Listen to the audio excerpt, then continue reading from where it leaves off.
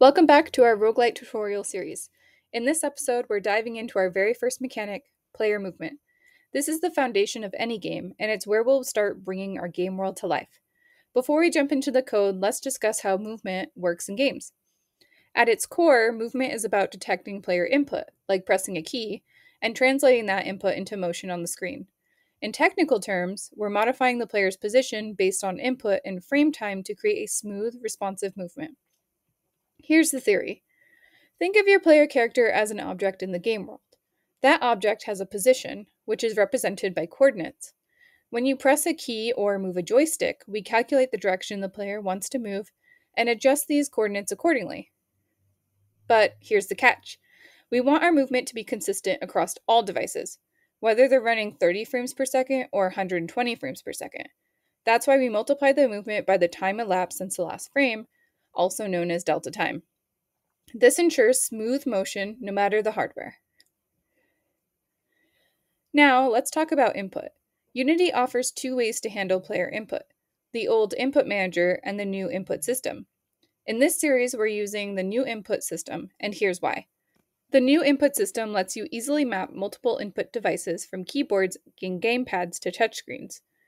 It uses input maps, which means you can define input actions like move or jump once and reuse them across your entire game.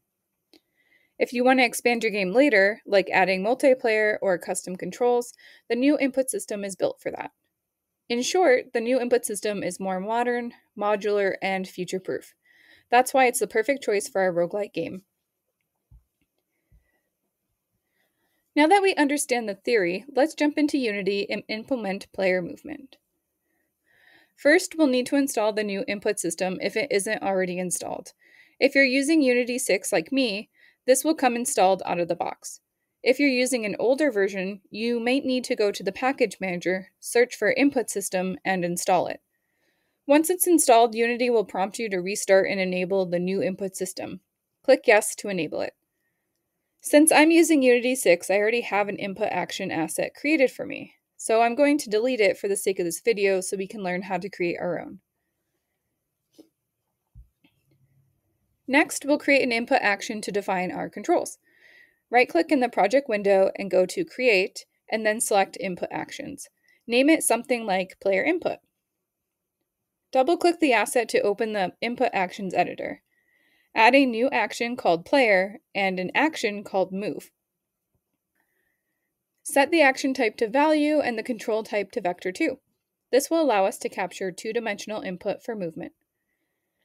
Now we combine the Move action to the keyboard. Click the little plus icon and then select 2D Vector Composite and assign WASD and arrow keys.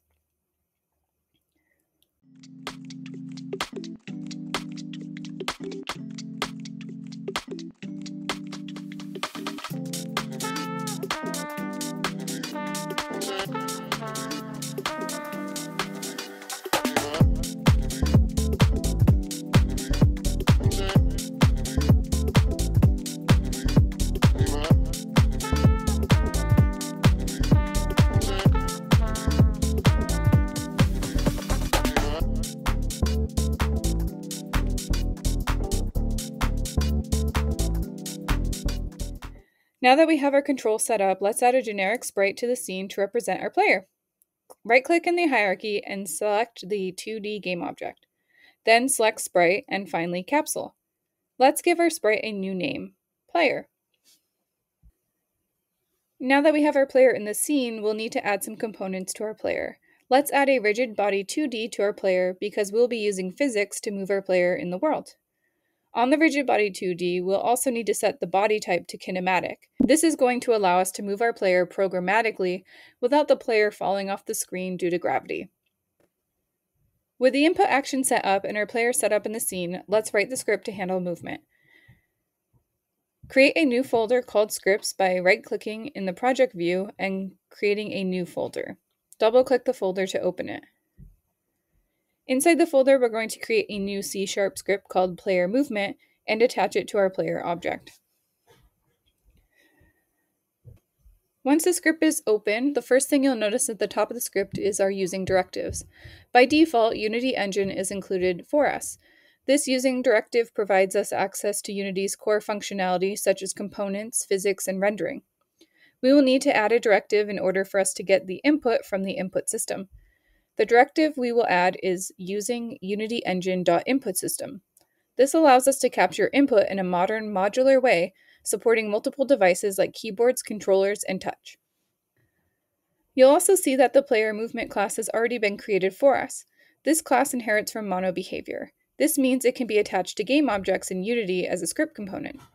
Unity uses monoBehavior as a base class for scripts to interact with game objects and handle behaviors. Before we begin coding, let's remove the start and update functions that are automatically added to the class. We won't need them in this one. Next, we'll define a public float variable for our speed and initialize it to 5. This represents the movement speed of the player.